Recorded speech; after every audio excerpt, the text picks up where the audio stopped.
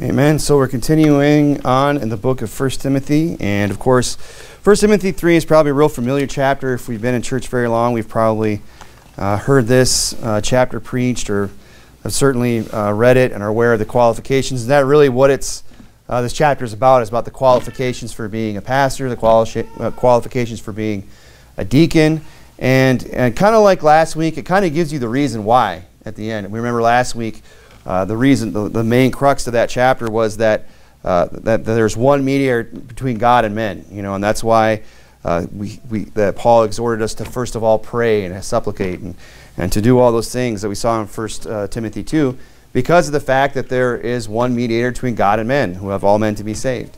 And it kind of ties it in there at the end, where he kind of gives us that same reason, is that God was manifest in the flesh. Why is it that we have qualifications? Why is it that God is a God of order, who cares about the way things are done in the house of God, who cares about who's running the house of God, and that we are behaving ourselves as we ought to in the house of God? Why is that even important?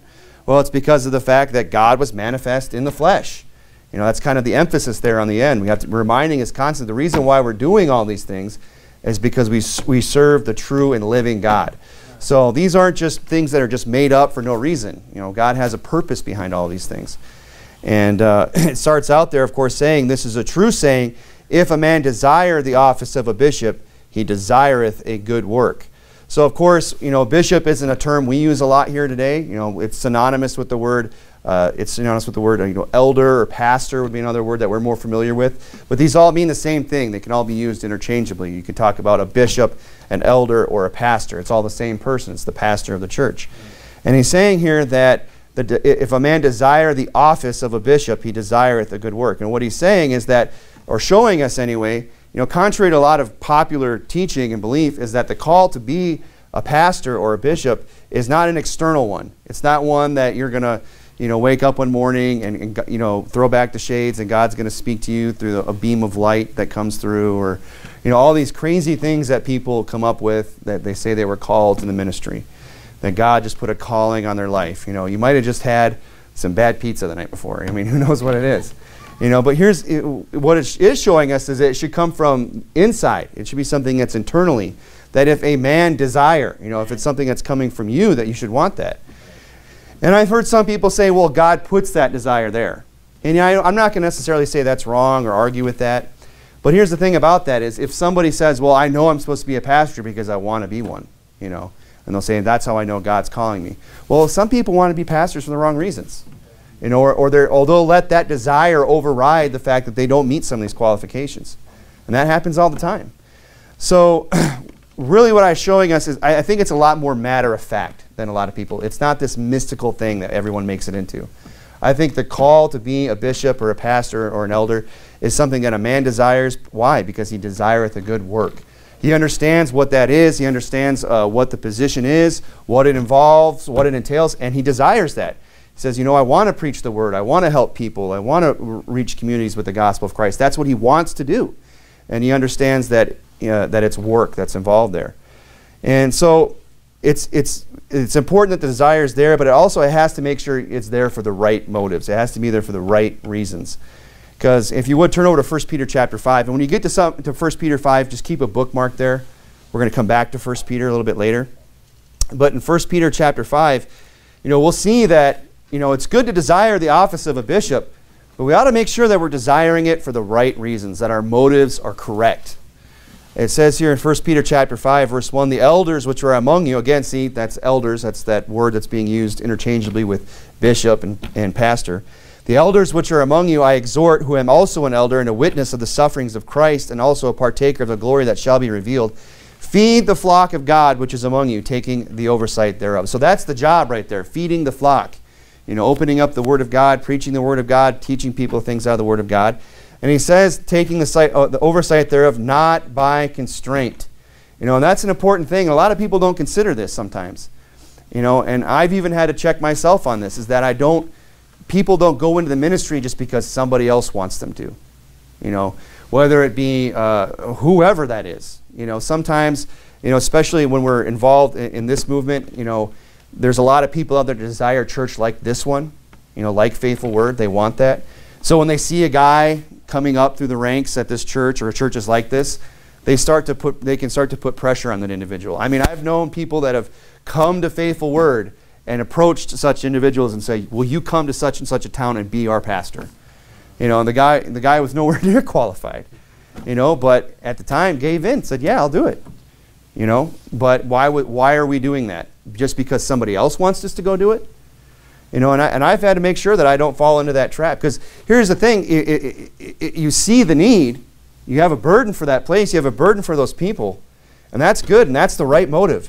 But is that really what you want to do? Are you just being constrained by somebody else, or is it something you really want to do for yourself and for them, of course, you know? Because being a pastor, that's a big decision. That's huge. I mean, you're talking about, you know, especially if you're going to have to be bivocational, you're talking about bringing on a lot of extra stress into your life, you know. I haven't done it, you know, but from what I've seen a little bit as the deacon and having been able to observe pastors over the years is that it seems like it's a lot of work. Right. And it's a big decision to make, especially if you're going to say, well, I'm going to move to another part of the country. You know, I'm just going to uproot my family, I'm going to go to another part of the country, and I'm just going to put down roots there. And hopefully all these people that are saying they're going to come to church are going to come to church. You know, so it's a big decision. As we got to make sure we're not going to be constrained in that. We're doing it for the right motives, that it's coming from within. He says not by constraint, but what? Willingly, because we want to do it. Not because the wife wants you to do it. You know, you say, has that happened? Yeah, that happens. Well, my husband, he just needs to do this. And she'll start needling him. You know, you should really do it. You should really do it. And they will, that happens. And I'm telling you something, that person is getting into it for the wrong reason. You know, or they just, whatever reasons there are, you have to make sure it's the right one. To feed the flock of God, to do the work that's involved. Not for filthy lucre. There's a big one. Does that happen? Man, all the time. I mean, how do you see all the false prophets everywhere that are just making millions of dollars? Filthy lucre, preaching things which they ought not for filthy lucre's sake. And he says, but of a ready mind. You know, someone who's actually thinking soberly about what it is they're endeavoring to do and understanding what they're getting themselves into. A ready mind, one who's ready to take on the work, to preach the Word of God, to do what's involved. Now, keep something there in 1 Peter 5. Again, we're going to come back to that a little bit later. But he goes on there and he says, actually, just stay right where you're at. He says in Ephesians chapter 4, you know, that the desire should be to do a good work. And it says in Ephesians 4, and he gave some apostles and some prophets and some evangelists and some pastors and teachers for what? For the perfecting of the saints. You know, to make the saints whole, to make them to complete, to be a whole man, for the work of the ministry. You know, that's why God has given us pastors. That's why God has given us teachers and evangelists and these different offices. And so that we, the saints, can be built up in Christ, that we can be admonished, that we can be exhorted, that we can be challenged, and that we can do the work of the ministry, that the work gets accomplished. I mean, ultimately, that's the goal here. You know, along the way, everything we do should be so that we can accomplish the work of the ministry. You know, and along the way, of course, we have to deal with things, we have to work things out, but ultimately, we should always have our eye on the goal. You know, and our goal here in Tucson is that map over there. You know, and it's not just the actual physical shading in of that map. All that map represents is the work that we're trying to do. That's the goal of knocking every door in this city and preaching the gospel. And that's a big work. And that's why we need to have these positions. It says, Paul exhorted Timothy in 2 Timothy, watch thou in all things, endure afflictions. You know, you're going to be a pastor, you're going to have to endure some afflictions. Things aren't always going to go right. Things aren't always going to be perfect. There's going to be fightings. There's going to be persecutions. There's going to be difficulties. But he says, you know what? Endure that. And what does he say? Do the work of an evangelist. Make full proof of thy ministry. Now, what is doing the work of the evangelist? That's what we do. That's what some of us just got done today, right? We went out for an hour and knocked doors. You were doing the work of an evangelist. Right. But he's telling that to the pastor here, right? The man who's going to be the pastor of this church. To Timothy, he's telling Timothy, look, do the work of an evangelist. Don't be one of these pastors who just says, well, you go, I'm going to sit back and just, you tell me how it went when you get back. You know, to actually lead the charge. You know, make the maps, hand them out, tell people where they're going to go, get out there with them, get in the fields. Because there's plenty of pastors today that just want to sit back and let everybody else do it. But he's telling Timothy here to do the work. So we see, first of all, that those in ministry, they have to have the proper motives. and they have to meet the qualifications, right? He starts out saying, look, if you desire it, that's great. You desire a good work, though. And it's great if you desire it, but now if you desire it, you have to make sure you meet these qualifications. Now we have to go through this list and go and start checking these things off and making sure that we line up. And a lot of people, and I want to just say this before we get into these qualifications, because a lot of people get this idea sometimes that, well, those qualifications are just for the pastor, that they don't really apply to anybody else in the church.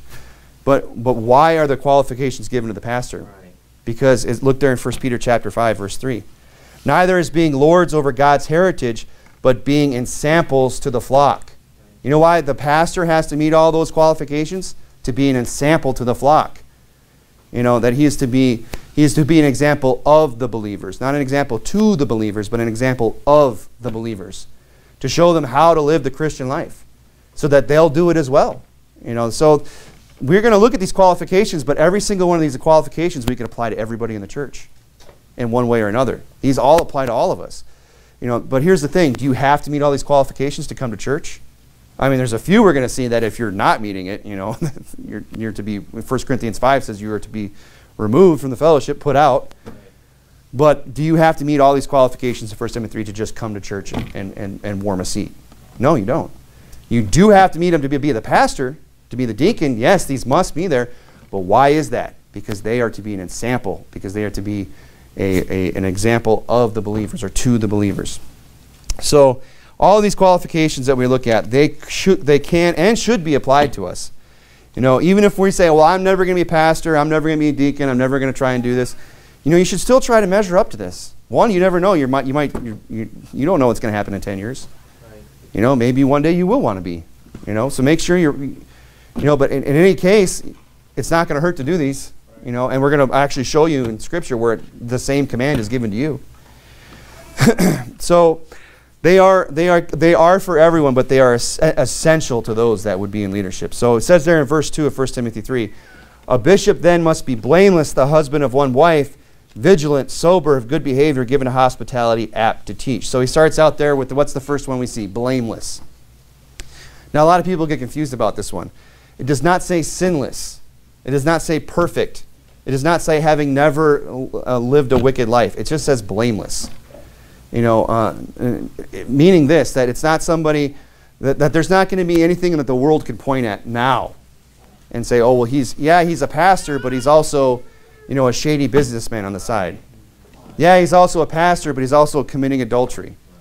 Yeah, he's a pastor, but all these, whatever, X, Y, Z. There's something that someone could point to and say, yeah, but he's also violating Scripture. You know, he's to be blameless. Not perfect, but not guilty of a major sin, right? And that the world, you know, that would violate commandments. It reminded me of Luke. You don't have to turn there. Actually, go to Philippians chapter 2. Philippians chapter 2. I'll show you in Philippians chapter 2. We're not as only that the deacon or the pastor is to be blameless, but you know what? We're all supposed to be blameless. But it says in Luke 1, there was in the days of Herod, the king of Judea, a certain priest named Zacchaeus, right? This is John the Baptist's dad, of the course of Abiah, and his wife was the daughters of Aaron. Her name was Elizabeth, and they were both what? Righteous before God, walking in all the commandments and the ordinances of the Lord, blameless. Now, did it say they were sinless, perfect people that never committed sin? No. It said they were blameless because why? Because they were righteous before God. And what were they doing? Walking in all the commandments and the ordinances. Now, of course, they were observing a lot of ordinances that are done away in Christ, but we can apply that to us today. How can we be blameless like they are? By doing what? By being righteous before God. You know, living a clean, godly life. That'll help you keep you blameless. And walking in all the commandments. You know, observing the things that we ought to do. Being a disciple. You know, if you love me, keep my commandments, Jesus said. So you're there in Philippians chapter 2, look at verse 14. Look, do all things without murmurings and disputings, that ye be blameless and harmless, the sons of God, without rebuke. So is that just for the pastor? That's for all of us. You know, yeah, it's essential for the pastor to be blameless, but it goes for all of us. That we should all try and strive to live a blameless life without rebuke in the midst of a crooked and perverse nation among whom you shine as lights in the world. So that's a whole other topic. I mean, every one of these could be a full sermon. He goes on, though, in the qualifications here of 1 Timothy. He says, a bishop that must be blameless, what? The husband of one wife. Now, that doesn't mean the husband of one wife at a time. right? We should understand that. You say, well, that seems obvious. Yeah, but there's people that exploit that. Even Baptists that will say, well, it just means if he's been divorced, it's okay if a pastor gets divorced and gets remarried. That's not true. It's one wife, having been the husband of one wife. Meaning being married and never have been divorced. Now, so if you've been divorced, sorry, you can't be the pastor, you can't be the deacon. Does that mean God can't use you? Does that mean you can't, does that mean you shouldn't bother with the rest of these qualifications? No, not at all. These still apply to you. You should still try to achieve this. Because you could still do the work of an evangelist. And that's some of probably the most important work that any of us do. I mean, that's the ends of that's the end of the means. The church and the preaching the word of God and having a pastor and having a deacon and the admonishing and everything that takes place, that's all so that we can accomplish the work of the evangelist. So just because you've been disqualified on any one of these points, don't throw your hands up and say, well, I can't do anything great for God. You can still do great things for God without having to get up behind a pulpit and preach. So that's, divorce is a sin that's to be avoided. Well, that's just for the pastor, though, right? It's just for the pastor. If you want to be a pastor or deacon, yeah, you can't be divorced. No, I mean, the Bible's real clear. I mean, Matthew chapter 19, right? We should know these verses. Whosoever shall put away his wife, except to be for fornication, and shall marry another, committeth adultery. I mean, there's no, God, God said, what God hath joined together, let not man put asunder. So that goes for all of us. It's not, you see how these qualifications aren't just for the man behind the pulpit? That they go for all of us? So it goes on there, he says vigilant, right? He must be blameless, the husband of one wife, vigilant. And what is vigilant? It's being alert to the enemy. It's looking for trouble, right? Now, it's not going looking for trouble, okay? But it's being aware of trouble, the potential for it, and guarding the flock as an overseer, watching it, protecting it, being vigilant. And we won't spend a lot of time on that one, but it goes because there's a lot to get there. He says sober, right? Now, sober has different meanings today, kind of different connotations. Now, one thing it means is serious, and I think that's the primary application there. It's to be a serious individual. Not saying you never laugh, not saying you don't know how to tell a joke or get a joke or don't have a sense of humor. But it does mean when it's time to be serious, you get serious. I mean, living the Christian life, it's serious work that we're involved in. Right. So I believe that I think it means to not take drugs and alcohol. Well, you're not a very serious person if you're taking drugs and alcohol, right? You're not sober. So you can see how they both kind of mean the same thing. Go talk to the stoner, and watch him giggle at the dumbest things. They're not sober because they're ingesting, drugs, and they're not sober because they don't take anything seriously. So you see how that kind of works both ways. Yeah, of course, if we're taking drugs and alcohol, we're not sober, right? But it also means we should be serious people. If you're going to be the pastor, you got to be a serious guy. I mean, you're dealing with people's lives. You can't be flippant with that. You're preaching the word of God. That's a serious endeavor, and so that's why these qualifications are there. He goes on and he says, of good behavior, conducting ourselves in the proper manner. Not doing, and this kind of ties in with being blameless, that kind of thing. And he goes on and says, given to hospitality, right? Now this is one that's kind of changed today. This is one that's less applicable today. But you have to remember back in the day when this was written, like being hospitable was a big thing. Because the Super 8 wasn't down the corner. I mean, go down to the IHOP and walk behind there. There's 3 hotels sitting right there. And there's 4 more right down the road. I mean, there's hotels everywhere today. It's really easy to just go get a room somewhere. But back in the day, it used to be that there wasn't any of that. And when people were traveling, they would rely on others to provide. I mean, we see it all the time in the Old Testament, right? Where people come into a strange town, and people bring them in, or they say, don't abide in the streets, right? Come in, stay with me. That happens all the time because that's the way it was. There wasn't just the hojo around every corner. You had to go find accommodations. So this really applied a lot more back then. Now it still applies today, and there's certainly the spirit of hospitality that we should all endeavor to have. We could apply this to ourselves, within the local churches, like when a visitor comes in, where everyone doesn't just stop talking and turn and look, right? See, that never happened. I've had that happen. And when I first started looking for a Baptist church, and I'm probably exaggerating this in my mind, but this is how I recall it. I was like, well, I got to go to a Baptist church. I went to a Faith Missionary Baptist church. And it was just a little church, but it had like the little steeple, and it was all white, and it had the steps that went up, and like the classic church look, you know. And I mean, I'm coming out of the world. I'm just in my jeans, probably a T-shirt or something. And I open this door, and it's just a bunch of gray heads, right? All in their three-piece and their Sunday best and their doilies on their head, and they got the organ going. And I don't think they stopped playing the music. I think the music continued to play, but it felt like it didn't. It felt like, you know, when someone walks in and the record goes, you know, like that. And but about every head in that place just turned and went, you know, it gave me that strained old man look, kind of like, who is this guy? And I stood there in the doorway. I'm not kidding. I opened the door and I stood there for a second. I watched all those heads turn and stare at me, and I went like this. I walked right back out. I said, that was intimidating. I was like, I'm not going in there. But you know, there wasn't a lot. It didn't seem very hospitable. You know, it looked a little dark and dank and depressing, to be honest. The church, you know, the church I ended up in for 11 years.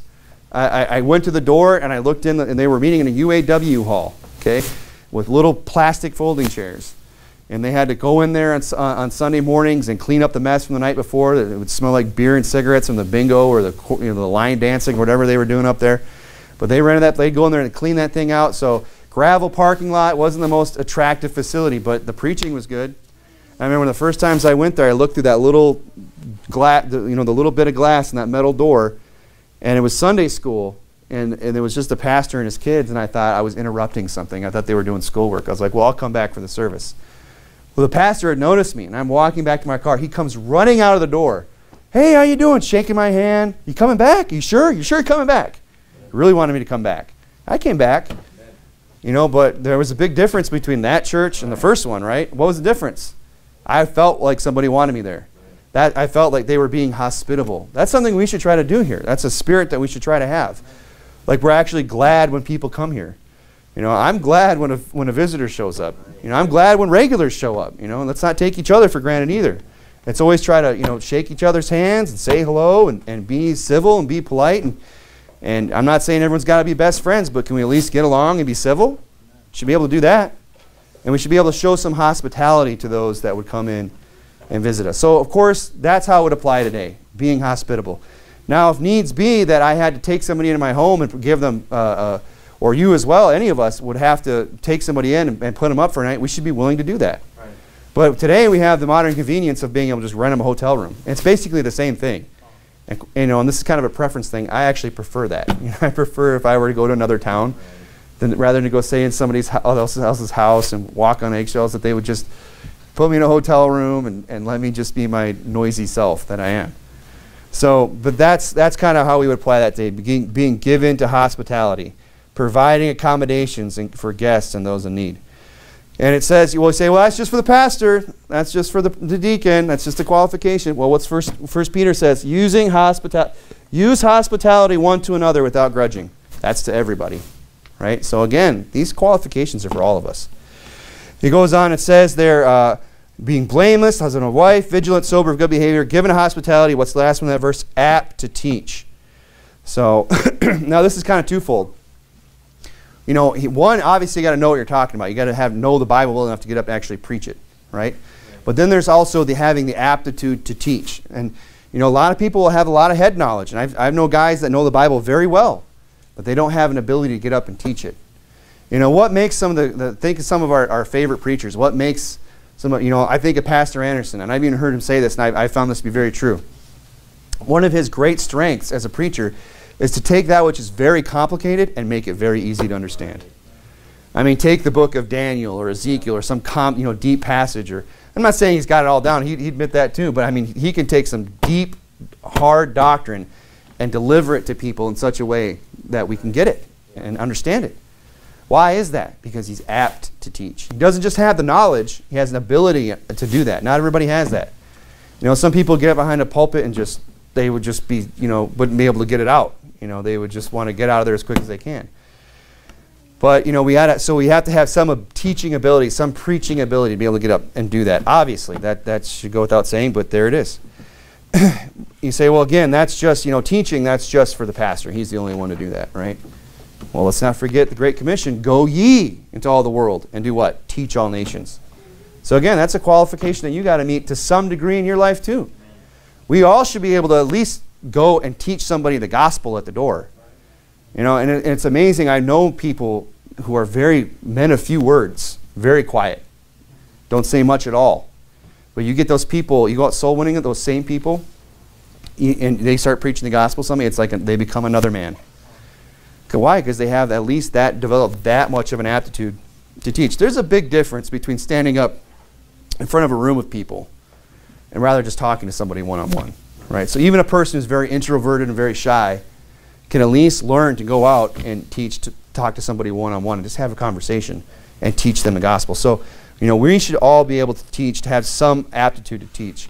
Obviously, if you're being the pastor, you're being a preacher, you have to have a little bit more than just the average. You got to be able to actually fulfill the role. Moving on there to verse 3, it says, not given to wine, no striker, not greedy of filthy lucre, but patient, not a brawler, not covetous. So there's a whole other list, right? What does he say? Not given to wine. Which means this, you can't be a drunk and be a pastor. Okay? And you say, well, does that go on? Yeah, there's pastors that drink. Or they say drinking's okay. And here's how people, they'll twist this sometimes. It says, well, he says not given to wine. Right? Not given to wine. I mean, it's okay to drink wine. Just can't be given to it. But that's not what you're doing. When you're saying, they're saying, well, you know, so that just shows us that social drinking or just moderate drinking.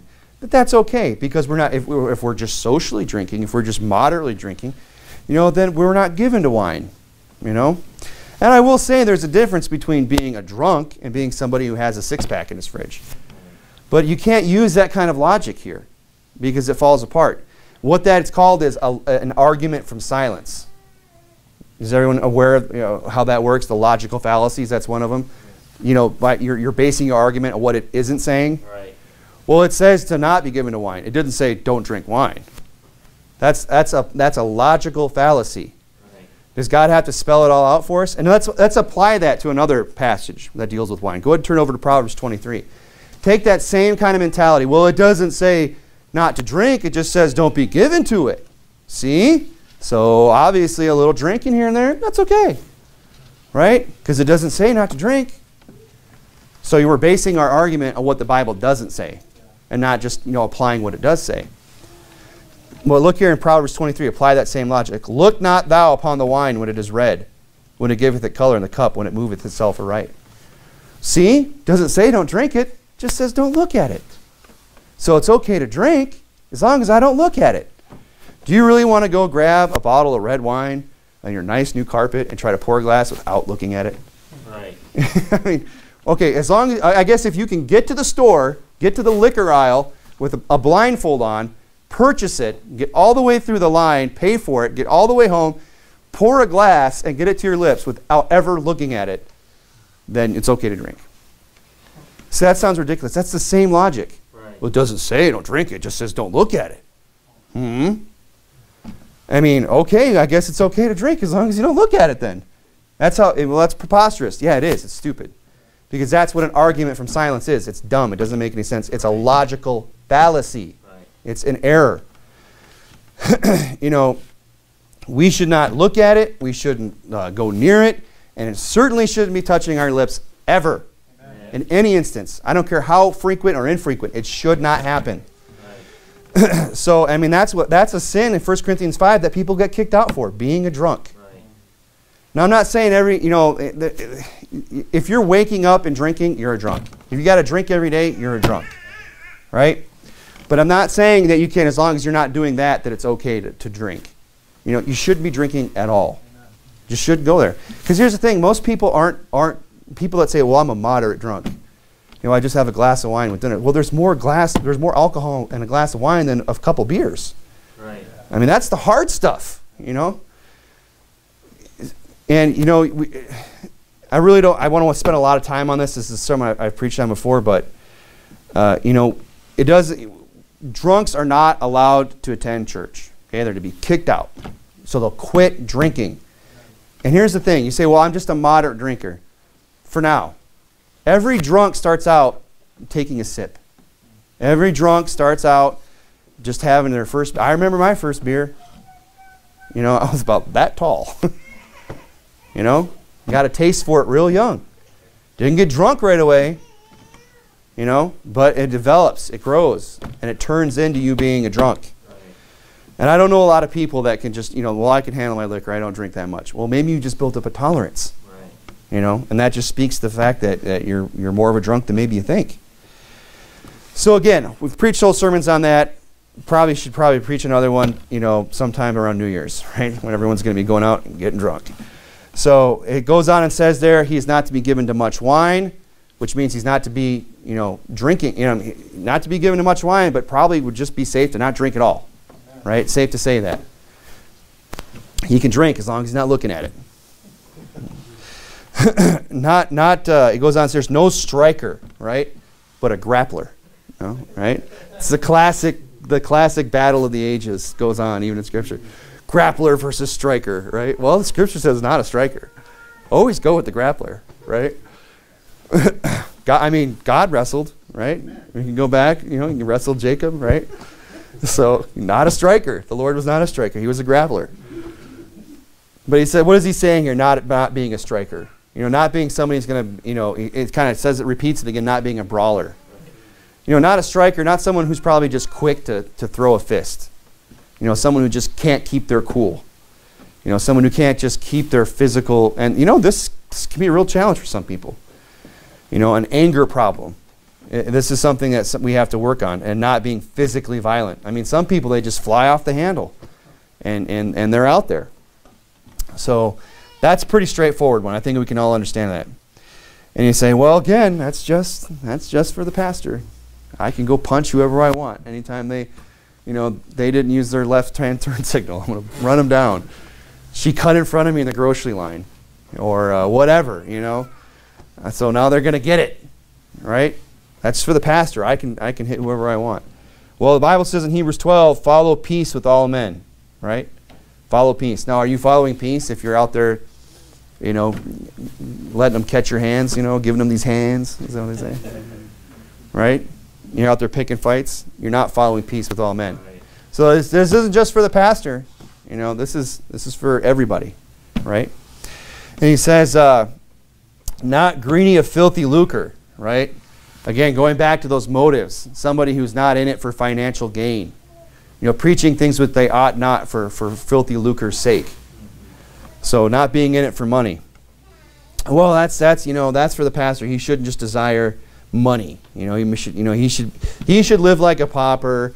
He should just be poor. And that's not what it's saying here. Right. You know, there's a big difference, between being having an exorbitant lifestyle and just living a moderate life, you know, with decent things. You know, not desire. You don't have to have the best of everything, but that doesn't mean you have to go live in the dirt either, right? You know, give me poverty nor riches. You know, feed me with food convenient for me, as the Scripture says. So he's not greedy of filthy lucre. Is that just for the pastor? Well, if you're there in 1 Timothy, I can read to you from chapter 6, verse 9. Kind of getting ahead of myself here in a few weeks, but it says, but they that will be rich, not are rich. You know, there's commandments later in there to those that are already rich. But here he's saying to those that will be rich, those that are going to make their life all about money and seeing how much money they can make. You know, there's some strong warnings about that in Scripture. They that will be rich fall into a snare and to many foolish and hurtful lusts, which drown men in destruction and perdition. That's a strong warning. Because here's the thing, there's a lot of things we will never get into because we can't afford it. And when you have a lot of money and you get you get a certain crowd around you, you get a lot of yes men, and they start introducing you to different people who can get you into different things. I mean, money can take you down a dark road. So that goes for everybody. He goes on and says that he has to be patient, but patient, not a striker, you know, not given to wine, not a striker, not greedy of filthy lucre, but patient. And what does he mean by that?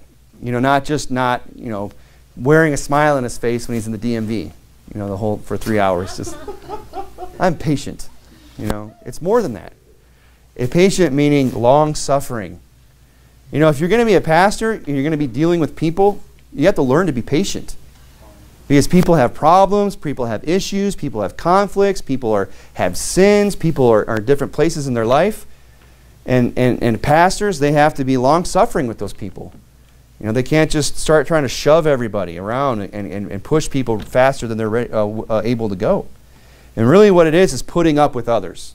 putting up with the things that come along with dealing with people. Now, that goes for all of us, right? Do we not all have relationships where we have to exercise some patience with people, right? Any of the moms in the room, right? They're doing this every day, right? Because they're married. No, I'm just kidding. That too, I suppose that would apply. But it goes for everybody, right? The Bible says in James, be patient, therefore, brethren. It didn't say be patient, therefore, pastors. Be patient, therefore, brethren, of the coming of the Lord. He said in James 1, my brethren, count it all joy when you fall into diverse temptation, knowing that the trying of your faith worketh patience. So when we're being tried, we should allow patience to work, and let patience have her perfect work, that ye may be perfect and entire, wanting nothing. So patience is something we have to have with everybody. It goes for all of us. It's not just for the man behind the pulpit. And it goes on and says they're patient, not a brawler, right? So these are all just these qualifications. There's a lot that you have to check off to get to that office. Right.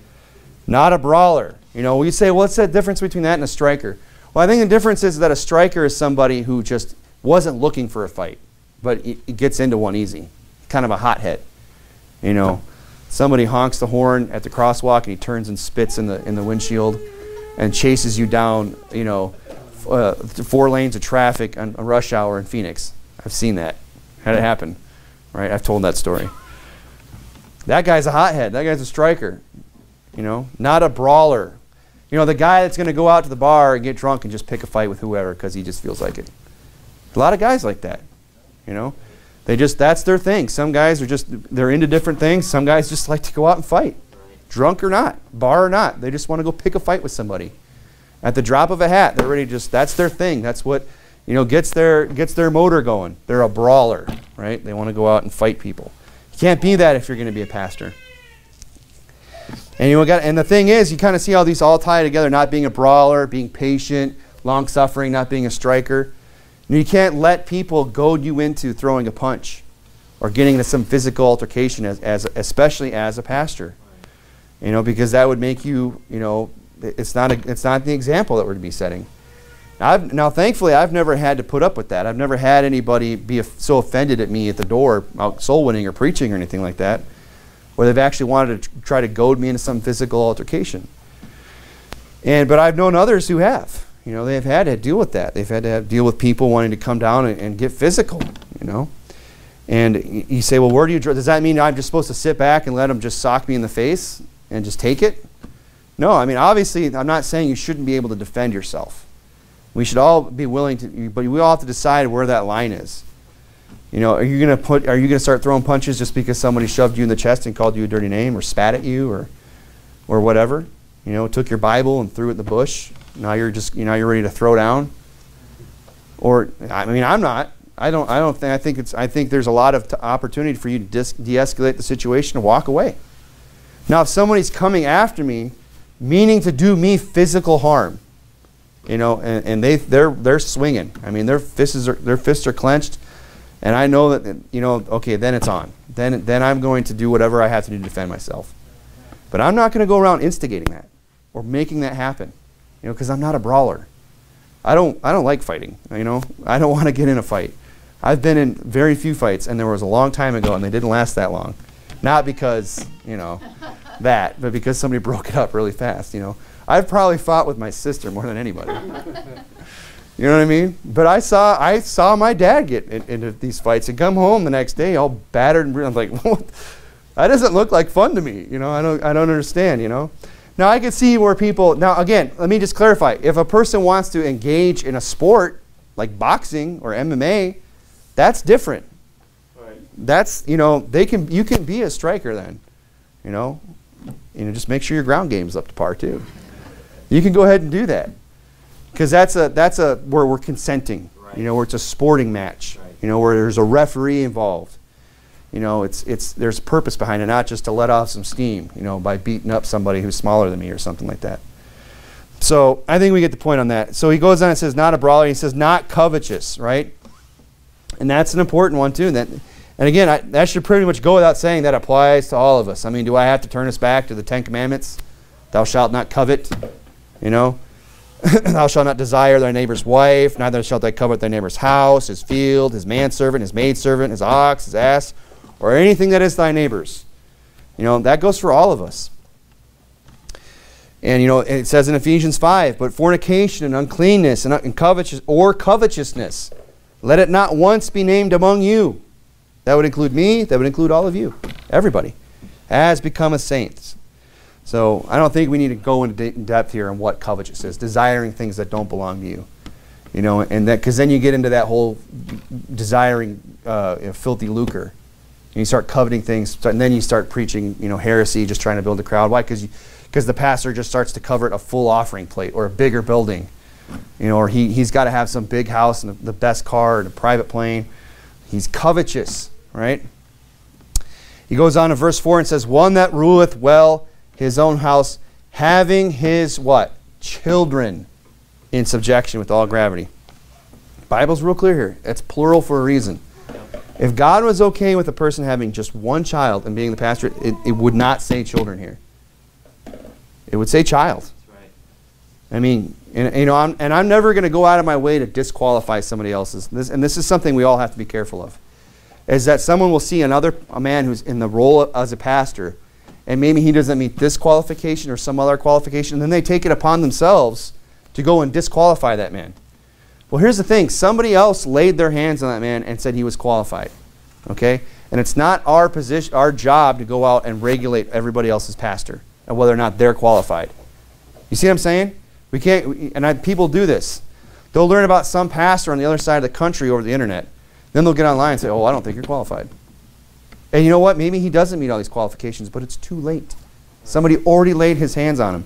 And I've had people ask me too, like, hey, what do you do if your pastor you know, is married to a divorced woman? He's not divorced, but he married someone that's divorced. You know, and it's like, well, you want me to, you know, who made me a judge in these matters? You know, if you're that worried about it, move and go to a better church where you think the pastor is qualified. If that's the best you got in town, I'd go there and hold my nose and get over it and just go to church and be a blessing. But it does say having his children in subjection with all gravity. You know, having his children in order, in subjection, meaning when he doesn't have there and say, count down from 10, you know, get them to do what they need to do, you know, whatever it is they ask them to do. They're in subjection. With what? With all gravity. That's like seriousness, right? So having his children, more than one. Why? For verse 5, for if a man know not how to rule his own house, how shall he take care of the church of God?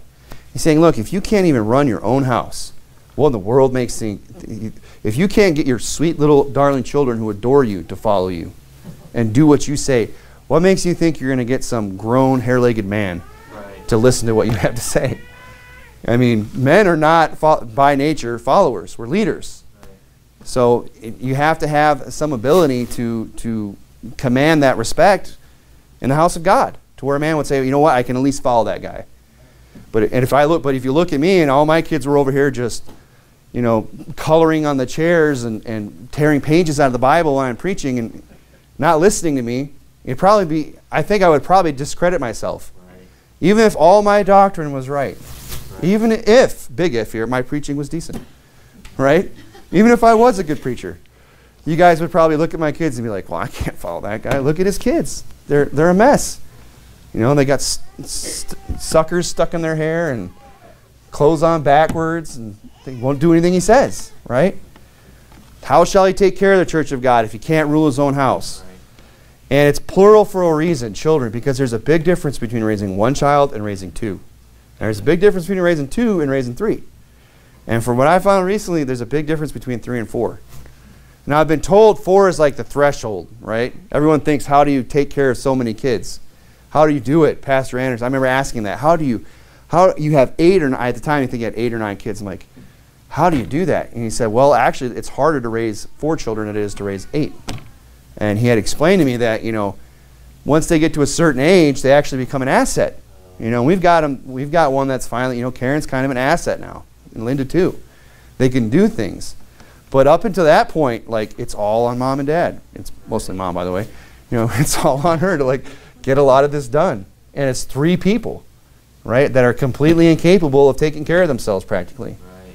You know, it's a big day when the kid can put his own clothes on. you know, or take himself to the bathroom, right? So that's why it's children, because raising one is one thing. I'm not saying it's the easiest thing in the world, but it's nowhere near as hard as raising four. And I think it's children because that puts pressure on people. That's more pressure on a family and an individual to see if they really have it, you know, to see if they really have what it takes to rule well. I mean, if all I had to do was worry about keeping one kid in line, that's a little bit easier than trying to keep 2 or 3 or 4 or however many. So anyway, we'll move on here. It says, you know, and you say, well, that's for the pastor. Well, again, you know, Colossians, fathers, provoke not your children to anger, lest they be discouraged. You know, you have to be a good father out there too. Amen. You have to be a good parent too. Ye fathers, provoke not your children unto wrath, but bring them up in the nurture and admonition of the Lord. You know, you need to rule your house well too. It's not just for the pastor. And he goes on in verse 6 and he says, not a novice, lest being lifted up with pride, he fall in the condemnation of the devil.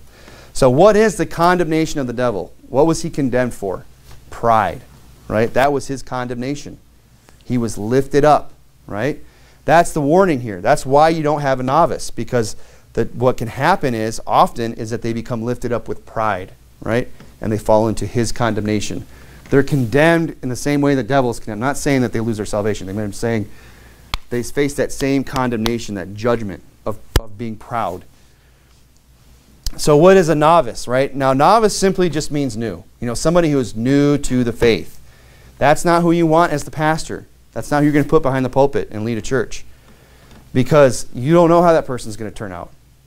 You know, and I think this is true, and I'm not saying that this is the minimum for getting behind the pulpit or anything, or being a pastor, but the first 2 years, you know, when people get in a church and get serious about it, that first 2 years, it's kind of like the honeymoon, right? And maybe even shorter sometimes, but after that, you know, then the Christian life gets real. And it's not, you know, the Christian life is not measured in years. It's measured in decades. You know, it's not measured, well, you know, I've been doing it for 3 or 4 years. Okay, well, let's go for another 10 or 20 and see how it's going. Because that's what we want. We want to be in this thing for the long haul. So you have to wait on somebody to say, well, they've been at this long enough. They've been through some things. I know they're not a quitter. They're not someone the next time some little hiccup comes up that they're just out. You know, persecution comes, they're not just going to flee. They've been through some of the ups and lows of the Christian life. They've been in it long enough to ride the roller coaster more than once. And they know what to expect. You know, they have to be someone who doesn't just have a head knowledge. You know, it's one thing to just have all the knowledge. It's another thing to actually apply that knowledge. You know, understand. It's one thing to know what the Bible says and to understand what it says. It's another thing to actually apply that. Not just in your own life, but when as a pastor and in situations, in relationships, in all kinds of things, in different situations where sin's involved, heresy's involved, you have to know how to handle all those things as a pastor. You know, and you don't learn. That's not something you want to get on the job. You know, I've learned from these situations. Why? Not because I was the pastor when it was going on, because I was in the pew. I was in the thick of it. You know, I'm there watching and learning how a pastor handles it when someone brings a heresy into a church. I'm sitting back and watching how a pastor handles it when somebody gets kicked out for being a drunk or being a fornicator or whatever it is. I'm sitting there watching how a pastor handles it when that same person comes back and has gotten right with God. You know, that's how you learn these things. And you can't learn that being new to the faith. You can't learn that in a week. You can't learn that in a year. You have to sit there and watch these things happen and grow in them and understand and take them in, so that when you get there, when you gain that experience, now you know, now you've already learned. You're not a novice. So, because here's the thing, what is it? When people are exalted, you know, he says he's being lifted up with pride, right? He's being lifted up. Not a novice, he's being lifted up. They become exalted too quickly, they become prideful. That's what happens. And here, this is really the crux of it, is that why is it that we should take time before we put somebody behind the pulpit as a pastor or a deacon? It's because good leaders, people who lead well, learn how to follow well. You'll never be a good leader if you never learn how to be a follower. And that you see that principle in Scripture. Take Joshua is the perfect example of that. What was the first time, and I want to do a series of Joshua here in a little bit, and go back and try it again, because I just think it's such a great example that we can all learn so much from. The first time we see Joshua, he is called Moses' servant. He's not referenced as the guy that went in and took over the promised land and slayed 7 kings in one day and caused the sun to stand still. Right. He was a servant. And you see that all through, I mean, you see that in Timothy. Timothy was found of Paul with having a good report of the brethren. He was already in the church. He was already serving. He was already faithful when Paul came along. Paul didn't just pull him off the street and say, hey, I'm going to make you my protege. He was already a follower. He was already somebody that was faithful. And he brought him along and brought him up. So good leaders are good followers. That's why you can't be a novice, because you haven't had time to follow. And that's where the rubber meets the road. If you can follow, then you learn what it is to lead. And there's more there, but I've had you guys here for a while, so let's just move along here. But it says, verse 7, moreover, you must have a good report of them which are without. Now that ties in with blameless, doesn't it? Them that are without, talking about those that are outside the church. You have to have a good report. You can't have these glaring faults in your life. You can't be a shady businessman or whatever. You have to have a good report. You can't be preaching on Sunday and in the casino on Monday. Right? That doesn't fly. Lest ye fall into reproach and the snare of the devil. Boy, have we seen that happen over and over again. That happens. Guys get in the pulpit, they end up falling into reproach and the snare of the devil. And by the way, when them that are without, they're merciless. They're not going to just say, well, we understand. They're going to crucify you as a pastor. The world hates God's people. They hate the preaching of the Word of God. And they love nothing more than when a man of God falls. And they have no problem broadcasting it to the world and reminding you every time they get an opportunity of how some man of God fell. Right? They fall into reproach. That's not what we want. We don't want our name to be a name of reproach. So we need to be blameless. He says there in verse 8, likewise, meaning in the same manner, meaning everything that was just discussed about the pastor applies here too to the deacon. Likewise must the deacons be grave. Same thing as being sober, not double-tongued, not given to much wine, not greedy of filthy lucre, not double-tongued. What does that mean? It means he's not the type of guy that's just going to tell everybody what they want to hear. He's going to tell this person whatever they want to hear and tell that person what they want to hear. He's going to be consistent in his speech. Not double-tongued. And what does it go on and say there? Holding the mystery of the faith in a pure conscience. And let these also first be proved, and then let them use the office of a deacon, being found blameless. So again, there's that concept of somebody being found, right? Give him the office of deacon and see how he does. See if he meets these qualifications. No, he is to first be proved, right? And to be found blameless. Let him be tested first. The deacons are not going to be people that we're not going to put an ad in Craigslist hiring deacon and see who shows up. It's going to be people that have been observed, people that have been in the church for a while, people that have meet these qualifications. All the ones that meet for the pastor are the ones that are applied to the deacon as well. And this likewise, right? Being found, already having been proven and found faithful as what? As a layman, as somebody that's already in the pew. That's where you're going to be found, faithful. That's where you're going to be proved, is out there, not up here. He says, verse 11, even so must their wives be grave. See how that keeps coming up? Grave, sober, serious. Not slanderers, sober, faithful in all things. That one, not slanderers, that's important. And that's a big one. I could tell you about a pastor's wife who turned into a slanderer for whatever reason. She had her reasons.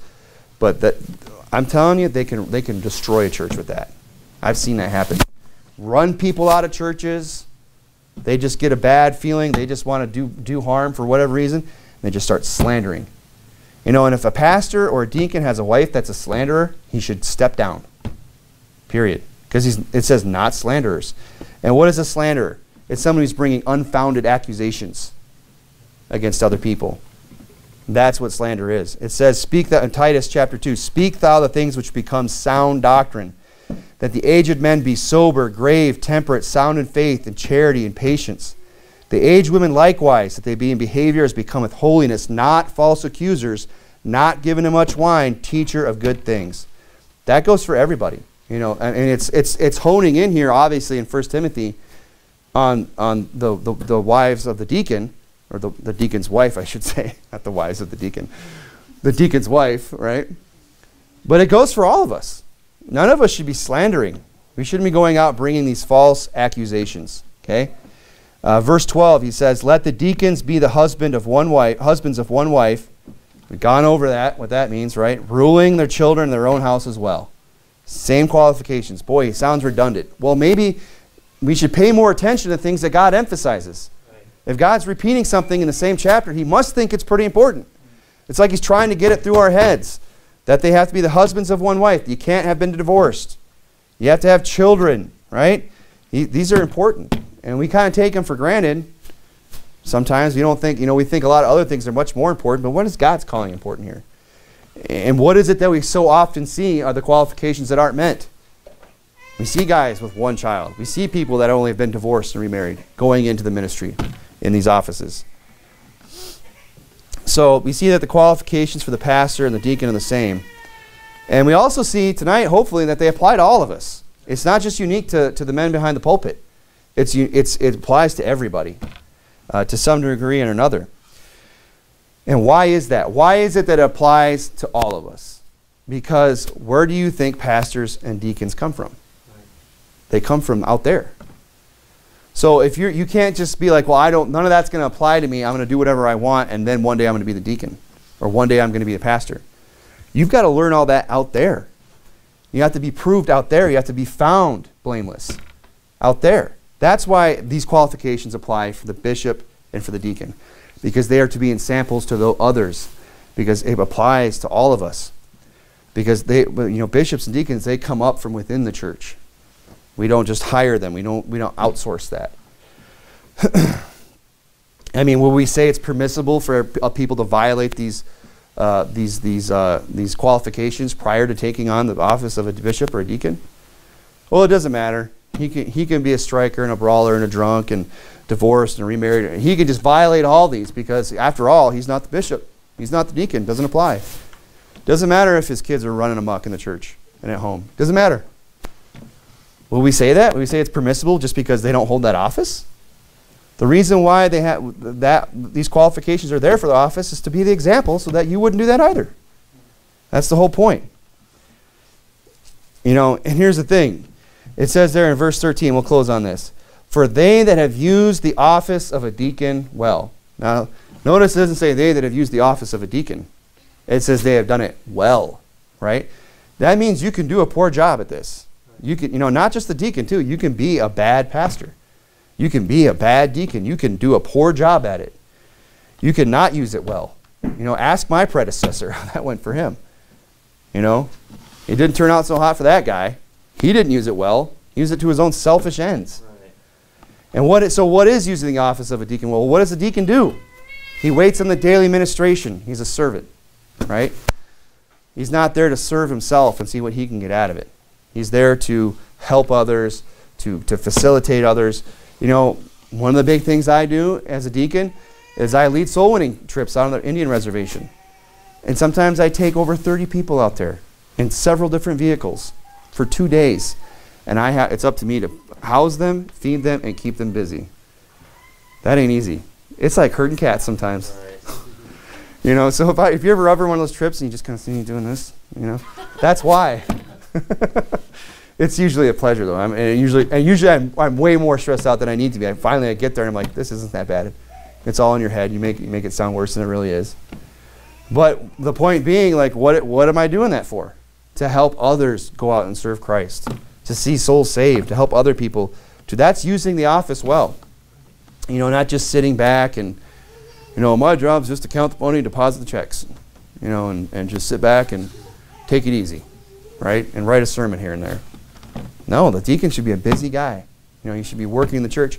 He should be taking the load off the pastor. And the pastor shouldn't have to sit there. I remember I got hired. His words to me were like, I don't want to hold your hand. I said, I don't want you to hold my hand.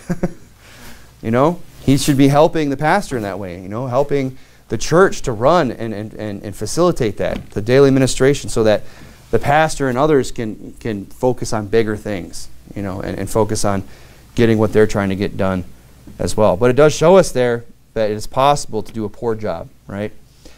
And doing it well, if we do these things well, what does it bring? It brings it says they purchase to themselves a good degree and great boldness in the faith which is in Christ Jesus.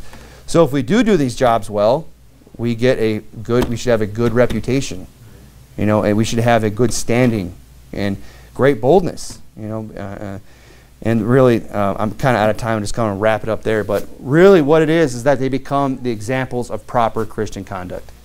That's why we should, if a deacon does his job well, what he ends up doing, he doesn't just have a good name so people can say, oh, what a great guy.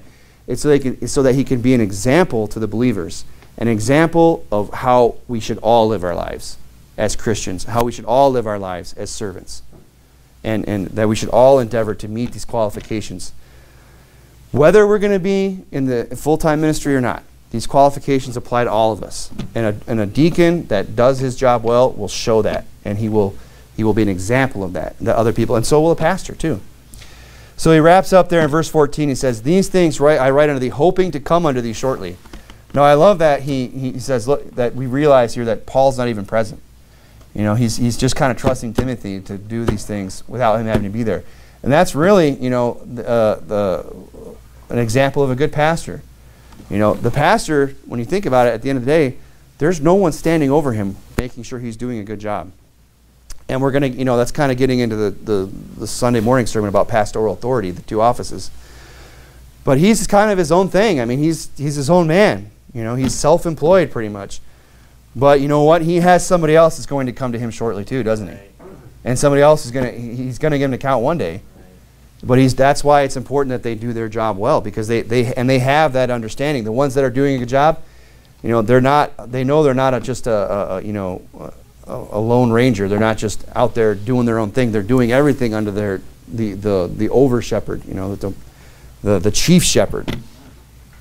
He says, "But if I tarry long," right, "that thou mayest know how thou oughtest to behave thyself in the house of God, which is the church of the living God, the pillar and ground of the truth."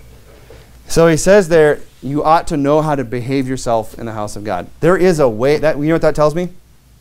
There's a way to behave in church, and there's a way not to behave in church. And that, again, is a whole other sermon in and of itself. But we can all apply that to ourselves accordingly.